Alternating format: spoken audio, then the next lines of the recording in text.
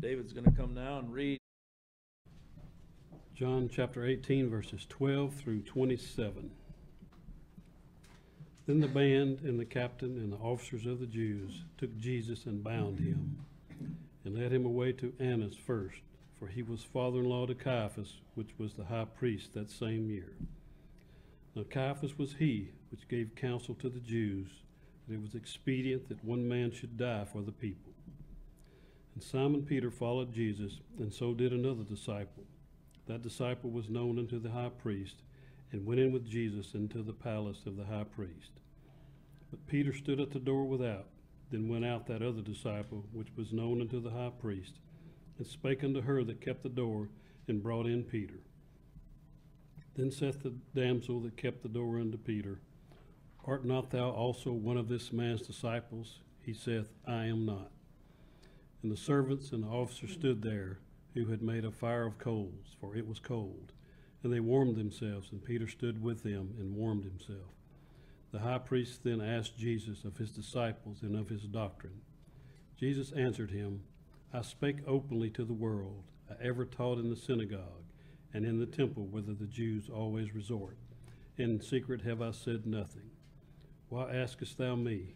Ask them which heard me, what I have said unto them. Behold, they know what I said.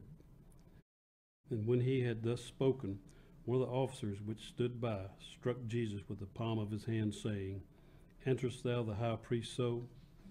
Jesus answered him, If I have spoken evil, bear witness of the evil. But if well, why smitest thou me? And Annas had sent him bound unto Caiaphas the high priest. And Simon Peter stood and warmed himself. They said therefore unto him, Art not thou also one of his disciples? He denied it and said, I am not. One of the servants of the high priest, being his kinsman, whose ear Peter cut off, saith, Did not I see thee in the garden with him? Peter then denied again, and immediately the cock crew. While these men bound our Lord, the high priest, and took him to an earthly priest to be tried. Without the Spirit, men reject the true and living God. For only Christ could be that perfect sacrifice and save his people with his blood. Open our eyes to see. Amen.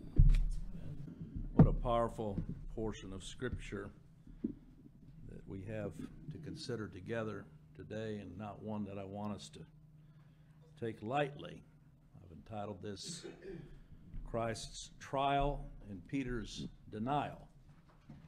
A lot of times in a title, if it's catchy, you'll remember it. Christ's Trial, Peter's Denial. Really, it says everything about who Christ was to be the advocate for sinners.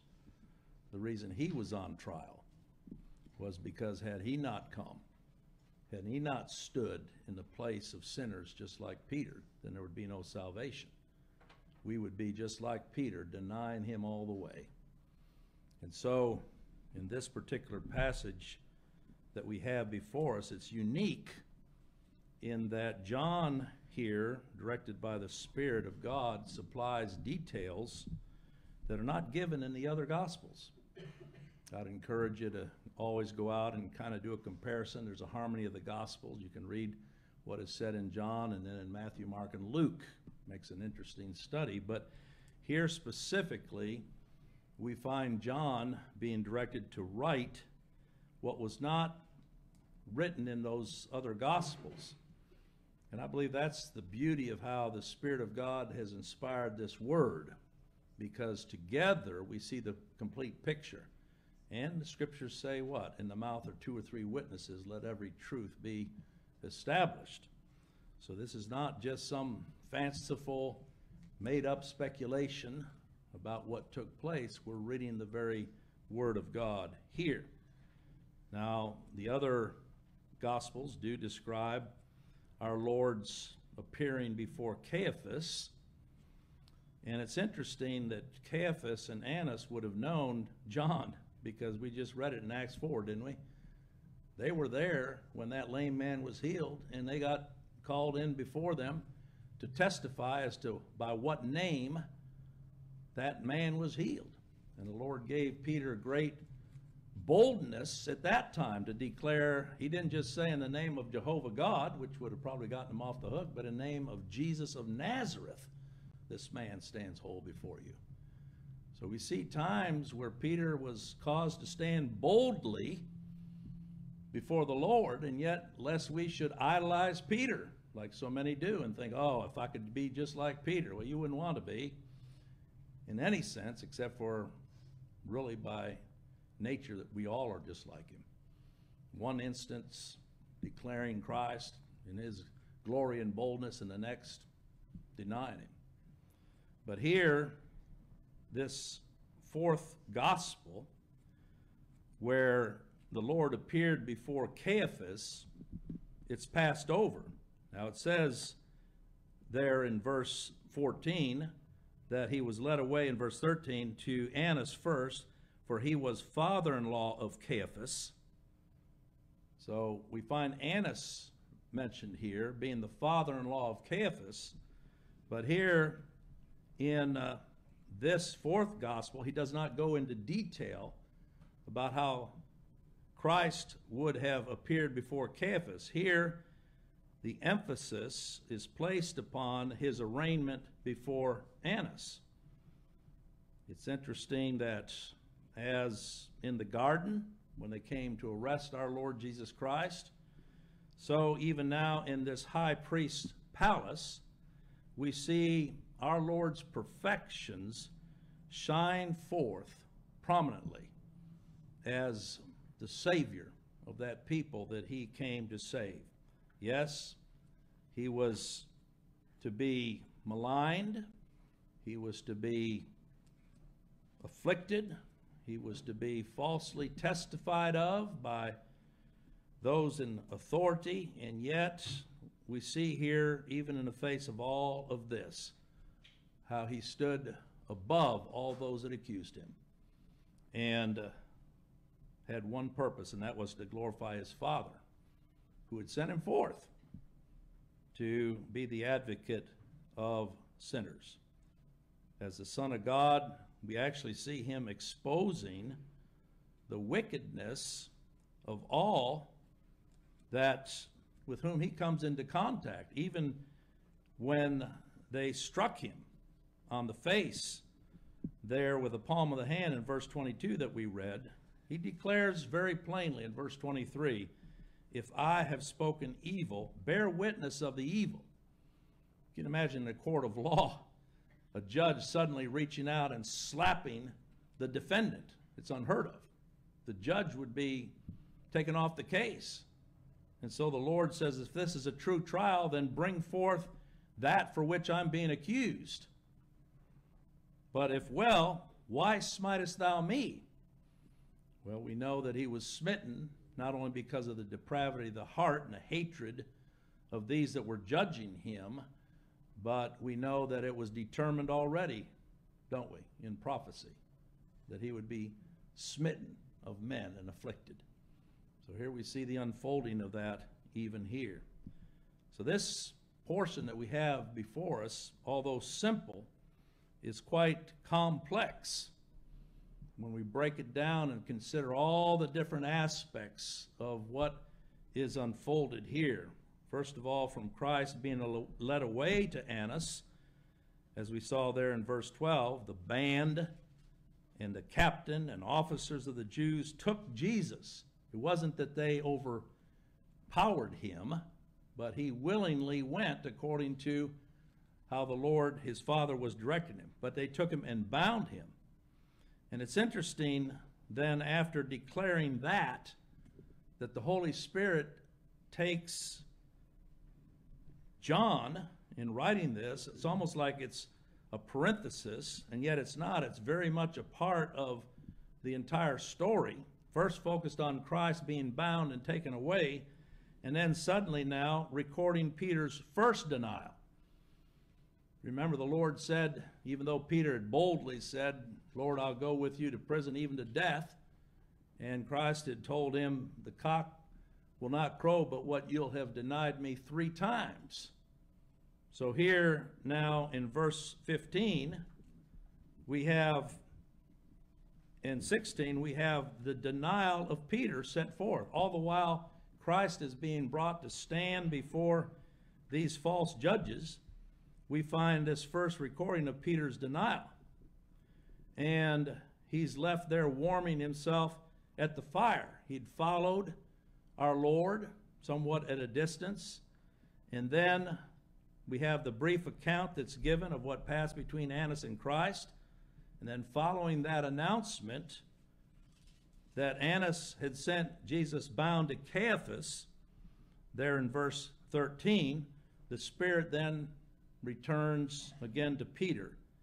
And that's where we see him describing the second and third denial, exactly unfolded as the Lord Jesus Christ had declared. You say, well, what's the main point?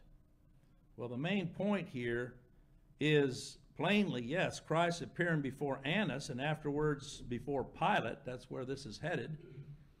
But this narrative is erupted again and yet again to speak of the apostles' awful denial and awful fall.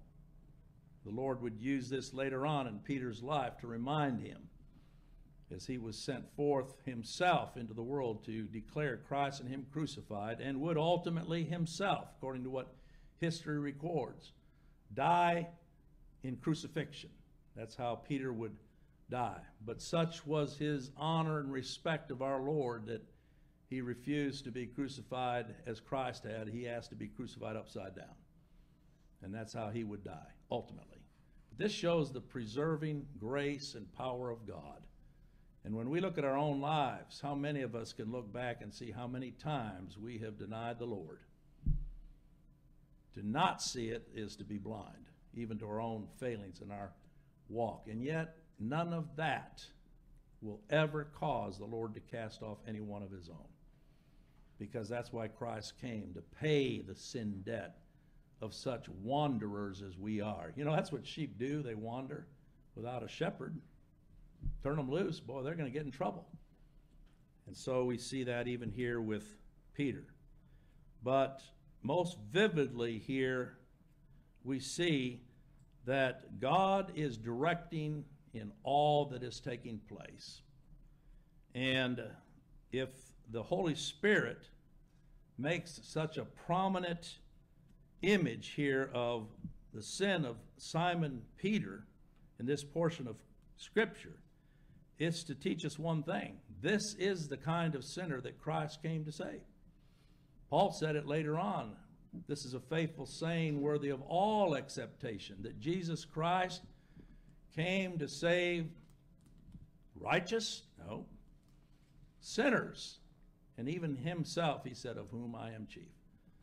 The Apostle Paul himself was the most amazed that he should be an object of grace, because we know that he was part of this Sanhedrin at this time that would condemn our Lord Jesus Christ to death, issue that death sentence, ultimately. And yet, in the end, he himself was an object of God's grace. He said it there in Galatians 1:15. He was separated from his mother's womb, but called by his grace.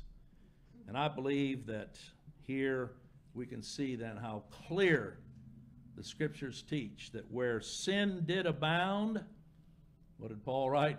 Grace did much more abound.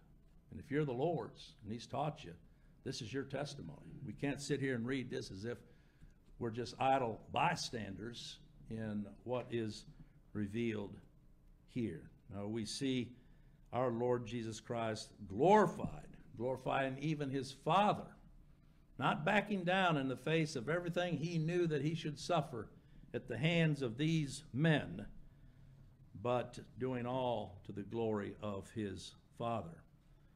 Now when it says here, as we saw last time, they took and bound him, that is an important part, I believe, of this chapter, which I would be remiss in not underscoring before we get in any further. Why did they bind the Lord Jesus Christ? Well, I can give you 4 reasons. It's interesting. First of all, we know that they bound him fast. That's the way it's put there in Matthew 26 and verse 48, and there I will have you look over to Matthew's rendering of this, and it gives us the reason why he was bound. In Matthew chapter 26 and verse 48, it says, "Now he that betrayed him gave them a sign, saying, Whomsoever I shall kiss." So here he's preparing these even before going into the garden. But what do you read there? "That same is he, hold him fast." Why did they bind him? There was money involved. They had paid him to betray Christ. And so now he's saying to them, once you get your hands on him, you bind him fast and do not let him go. Not even Judas knew exactly how the Lord would deal with this. He already saw his power there in the garden when all he said was, "I am," and they all fell backward. He was not bound because they overpowered him. He was bound because these were following the instruction. That's what men do. As they follow one another and money exchanges hands, a lot of evil is done. But because of that money and because of Judas, it was stated that they bound him fast. This doesn't mean that they just had a loose bind on him. They literally would have bound him to the point of, if it were any one of us, it would probably cut into the skin. This was a tight binding. But again, to their own delusion, thinking that somehow that would keep him from doing his work. That's the first reason we find. But secondly, we'd have to say that he was bound because they would heap shame on him. Remember, this is why they came for our Lord Jesus Christ. Here he was, Jesus of Nazareth. Boy, they're going to heap shame upon him. And that's what the writer to the Hebrews wrote about, who for the sin that was put upon him, he endured the cross, despising what? The shame. When they took somebody like this, of course, they were taking him as a political prisoner. They were going to shame him and shame any that would ever put any kind of trust in him, try to treat him as a lawless character. And yet here he was, the very Son of God, that they could find no sin in him. You know, there was never any sin in Christ. When he went to that cross, it's because God purposed to put the sin of his people on him. But that's the picture here of what it was for the Lord Jesus Christ to be bound and carried before these high priests. It was that he might in some way bear the shame. But thirdly, it was because they did deem him worthy of death. And so when they came to bind him, they bound him as they would a criminal. And that's why he had to be delivered up as one who would be the sin bearer before God.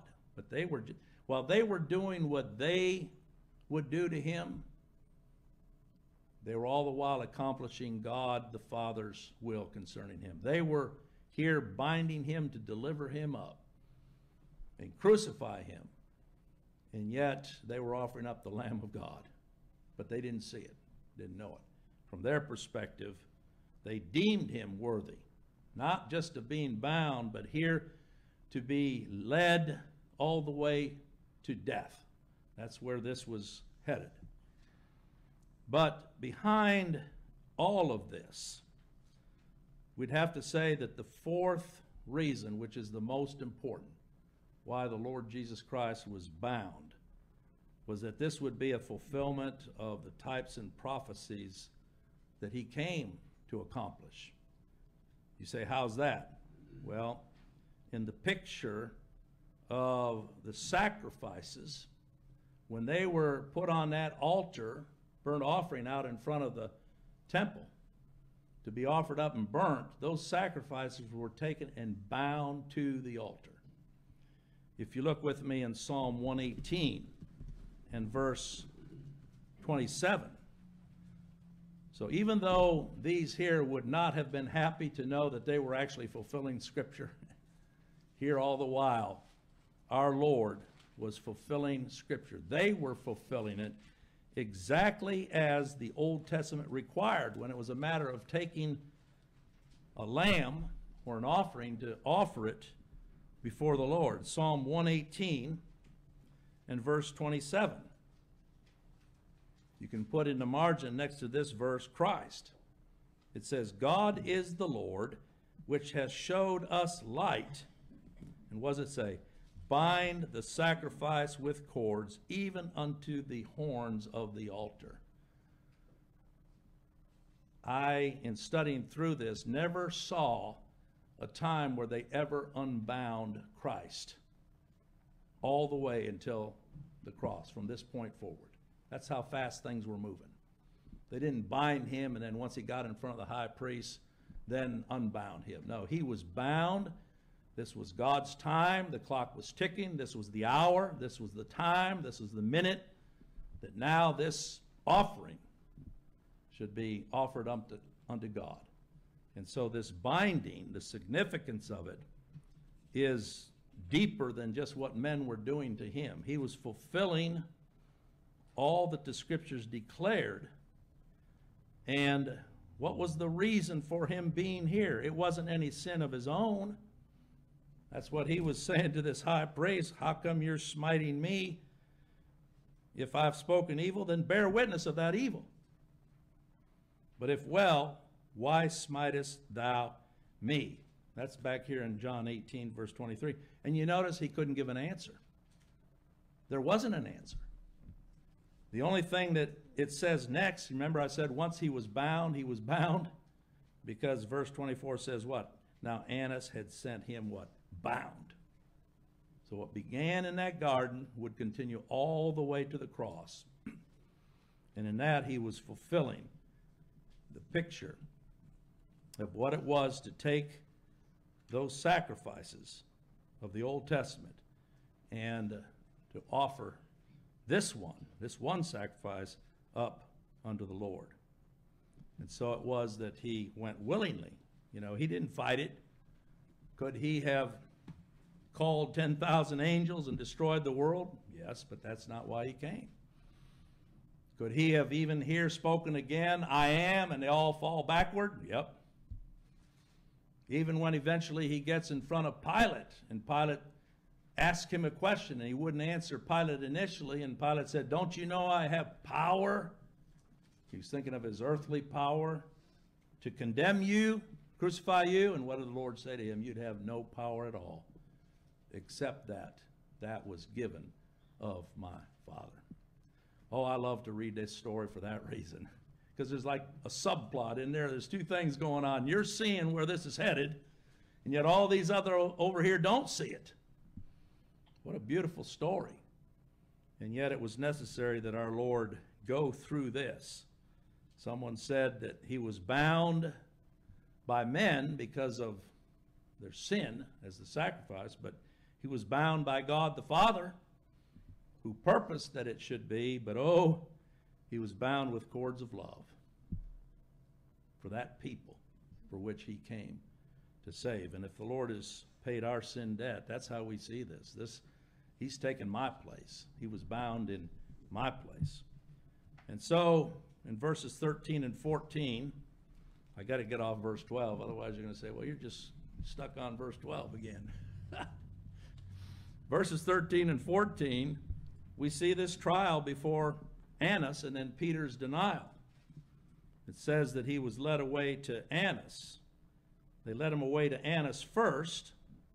Now, Annas was not the official high priest, but as father-in-law to Caiaphas, he was the one who put Caiaphas in office. So we see even here the conniving and the back-scratching and the way that these priests worked in that day. You know, the Jews, they have a commentary on the Scriptures called the Talmud, T-A-L-M-U-D. You may have seen that sometimes in some commentaries where the Talmud says this, or the Talmud says that. It's interesting here that in the Jewish commentary on what took place with Christ, they had their commentaries, but also, particularly with regard to the priesthood, this to show you how evil these priests were. They weren't serving God's interests, they were serving their own. That's why when Christ came into the temple in the beginning, he took that cord and chased out the money changers. There was a lot of evil going on in self-interest. When people would bring their sacrifices, these are the ones that would say, no, it doesn't pass muster. They would take that sacrifice and go and put it in the sheepfold behind, and then they'd bring out one they'd just taken away and say to them, now you got to buy this one.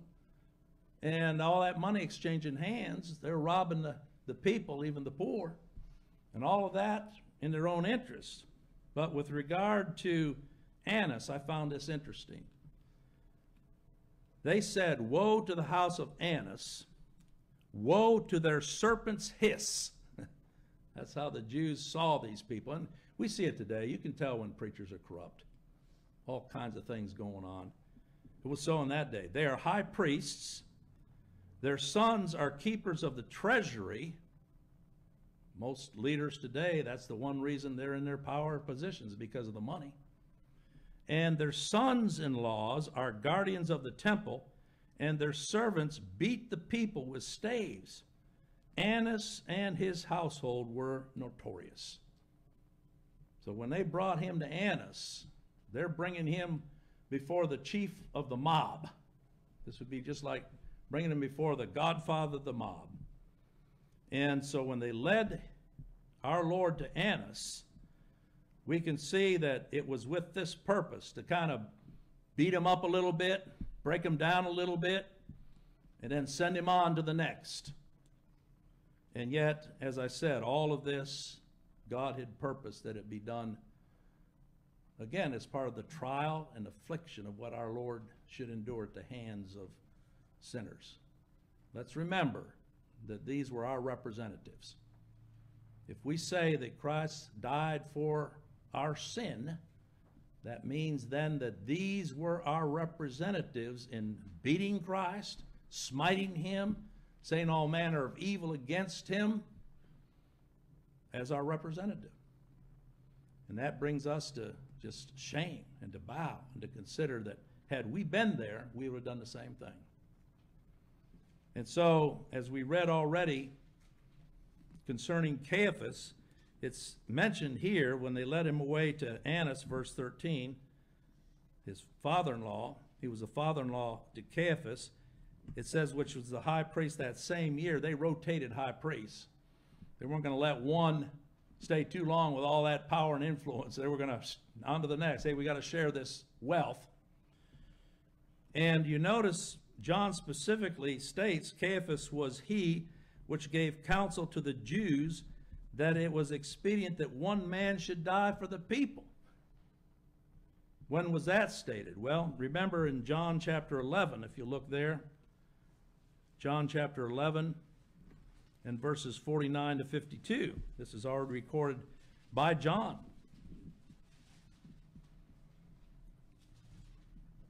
It says here that they had gathered the chief priests, in verse 47, the Pharisees, a council, and said, what do we, for this man doth many miracles? This is back when his fame was growing. If we let him thus alone, all men will believe on him. Really, that means all manner of men, because there would always be those who would not. And the Romans shall come and take away both our place and nation. What was their concern? Preserving their power. They didn't want word getting back to Rome that somehow there was a subversion going on here, a revolution with people following this one man. So they had to quell it. And one of them, here it is, named Caiaphas. This is what John refers to here. Being the high priest that same year, said unto them, ye know nothing at all, nor consider that it is expedient for us that one man should die for the people, and that the whole nation perish not. Out of the mouth of an unconverted priest, wicked, evil, And yet he's caused to state a truth that only those who are truly children of God can see and rejoice in. Yes, it took one man dying that the people might be saved. And verse 51 makes it clear, as the Spirit directed John to write, "This spake he not of himself, but being high priest that year, he prophesied that Jesus should die for that nation." What nation? That people that the Father gave him to save, for whom he came to pay the sin debt. Here we see plainly how the Lord is sovereign, even in using unconverted men to declare his truth, whether they believed it or not. So coming back here now, we see the switch in verses 15 and 16. Now what I want us to see here, the focus is on Peter, but there's someone else with Peter, isn't there? John's there with him. And here in verses 15 and 16, it says, Simon Peter followed Jesus. When it says, and so did another disciple, it's supposed that John is speaking of himself. That disciple was known unto the high priest and went in with Jesus unto the palace of the high priest. So you've got Peter staying out, but here John taking advantage of being known of the high priest. We don't know exactly how it was he was known. Some speculate that there may have been even a family connection with this high priest, or some say it might have even been a business connection, because before John was a fisherman, maybe he was the one that kept food on these guys' table, and so when he went in there, he would have known him. But just remember, just like Peter denied our Lord, this same John is the one that when they came to seize our Lord, it describes him as having fled with the rest. In fact, fled naked. Such was his desire to get on out, leaving his garment and running so he could run fast enough to get away from what was taking place. And now we see him creeping in along with Peter, thinking that somehow because the high priest knew him that he wouldn't face too much speculation as to why he was there. And it says there in verse 16, but Peter stood at the door without. Then went out that other disciple.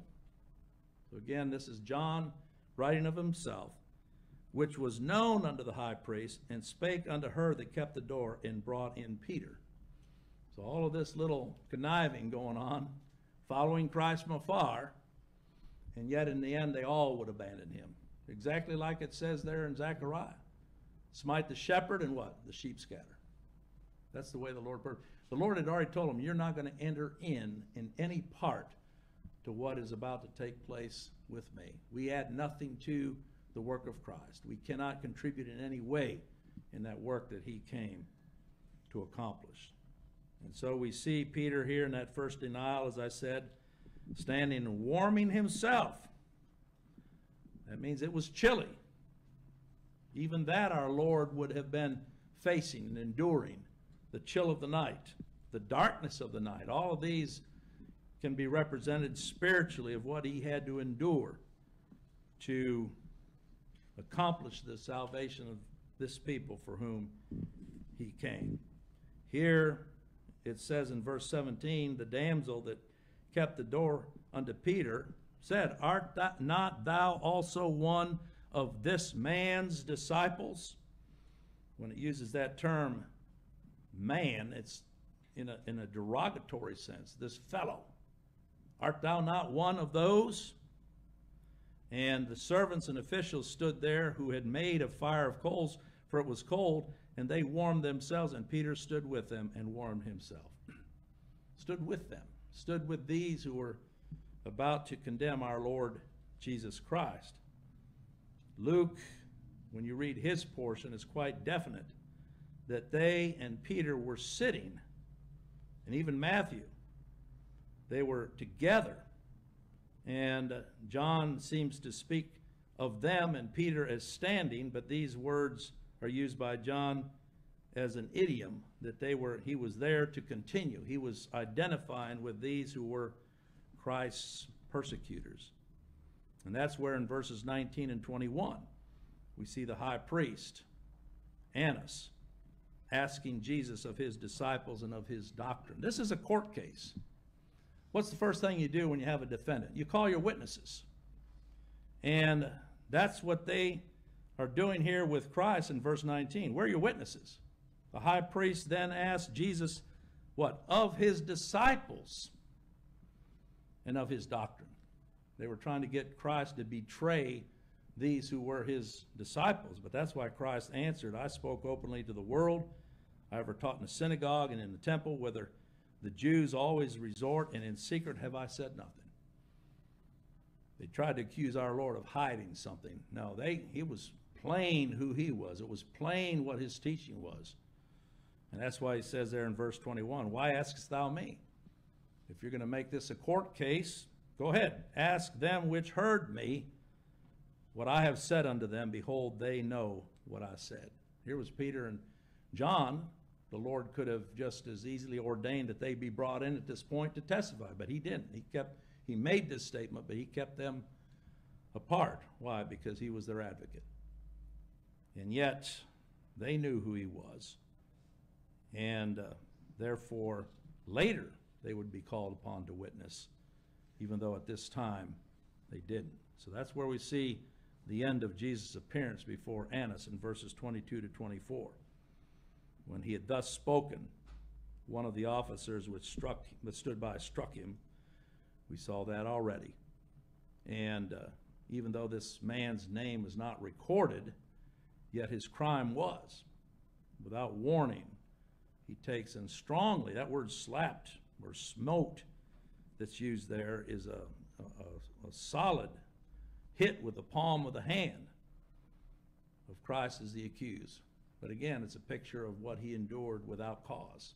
They hated him without cause. Oh, this ought to cause us to bow in admiration. And that's where we see in verses 25 to 27, Peter is brought to deny vehemently, not just one time, but 3 times, as the Lord said, even to the point of swearing. Such was the degree to which he was attempting to protect himself. But it was necessary. Even as it said, smite the shepherd and the sheep scatter. This is where we see the initial scattering, the withdrawal. And as we're going to read in another portion later on, when Christ came out of that judgment hall, all he did was look upon Peter, and Peter wept. It's just a look. But the Lord brought him to bow and to recognize that unless Christ would pay his debt, that there would be no hope for him. And then it says in John 13:38, after his final denial, that it's back in 13:38, where Christ said that before the rooster crowed, he would deny him 3 times. Crowing of the roosters early in the morning, didn't it? That gives us an idea of what was taking place here.